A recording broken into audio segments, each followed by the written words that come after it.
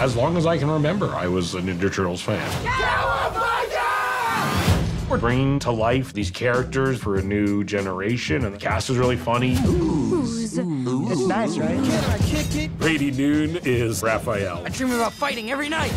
We got Micah Abbey as Donatello. You're fine, chill. Nicolas Cantu is Leonardo. We're really sorry, Splinter. Some of the guys wanted to get pizza, and I tried to talk them out of it. Shamon Brown Jr. is Michelangelo. Why did we pick a fruit shaped exactly like my head? Would record the kids at once. The personalities of the characters came from the chemistry they had with each other. Who ratted us out? Hey, don't use that word that way. I mean, it's 2023. Sorry, Dad. Jackie Chan is Splinter. He's incredible. Anytime you need more, call me. And Ayo Edebiri plays April O'Neil. This is insane. Turtle, mutant, karate teens. I'm excited to lean into the mutant element of it. We had the designs and then wrote the personalities of the characters to who was cast.